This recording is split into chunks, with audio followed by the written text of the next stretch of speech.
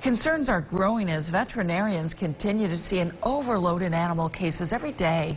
The ongoing pandemic, a large reason why. News Channel 9's Ashley Cafaro tells us how one local doctor is working to provide some relief.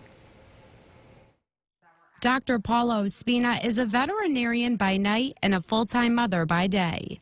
My husband, family, friends, everybody else came together and we were able to purchase this building and get this practice open.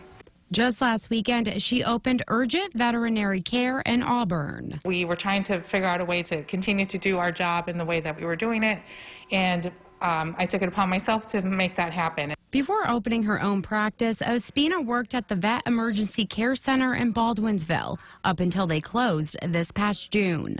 Bringing some of her former co-workers with her, the center is a place pet owners can go if their vet is closed and their animal needs medical attention. Depending on the pet's medical condition, the staff here will advise you what to do once you arrive. The very critical cases that may require intensive oxygen therapy, for example, or massive surgery, which we're not able to do, those we would refer to bigger centers. Still partially under construction, the center offers 2 exam rooms, a treatment center, digital x-rays, and more services are on the way. Ospina is hoping to give pets more access to care as vets do what they can during this challenging time. In Auburn, Ashley Cafaro, News Channel 9.